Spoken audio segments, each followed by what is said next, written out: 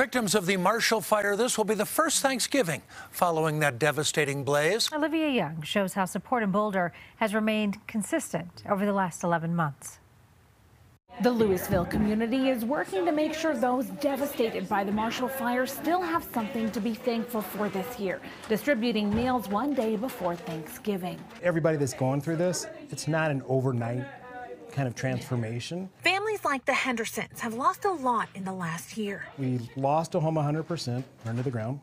Another home was smoke damaged. This Thanksgiving, they've just moved back into their smoke-damaged home and are hoping to rebuild their other one. Not only do you not have stuff or you're trying to unpack stuff, you really don't have time to cook and to do all that stuff. So it's nice to have someone else kind of think about it for you. The Marshall Restoring Our Community Coalition serving meals to 40 fire-impacted families, provided by nonprofit Bridge House. As you drive around the community, you realize that the devastation is still there and people are still trying to climb their way out. And we're just glad to be able to help. Wednesday, the Hendersons stopping to pick up all the fixins for a classic Thanksgiving. We love this, the community. This is so nice. This Thanksgiving, the Hendersons are embracing the transformation brought by the fire and moving forward. We have two small kids and they see us being strong, and so they're strong about it too. It's just life and we're just moving on. Marshall Rock wants to do something similar with Christmas meals and continue to support the community as the anniversary of the fire nears.